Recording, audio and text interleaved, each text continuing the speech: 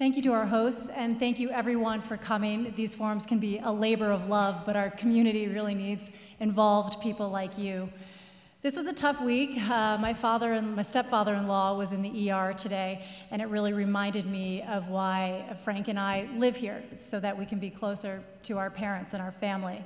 And not just for the free babysitting, I promise, but helping our parents and my pro bono clients as they age has really impressed upon me how important it is that we have good services like healthcare access and transportation so that all of us can grow old in place. And when we started farming, we had a dream that someday we would pass our farm on to our kids. But we ask ourselves, what will it be like here in a few decades? Farming and producing food brings to the forefront environmental issues that need our immediate attention. And running 2 public interest legal groups that I founded to offer free legal services to the community makes me realize that there's a gap in services for veterans, seniors, transportation, consumer fraud, low income, and support for women and kids, to name a few. But most importantly, and the reason why I'm in this race, is because we're failing our kids on education. As I mentioned, my childhood school and my own children's school were closed, both due to funding issues. We need to address this on the state level.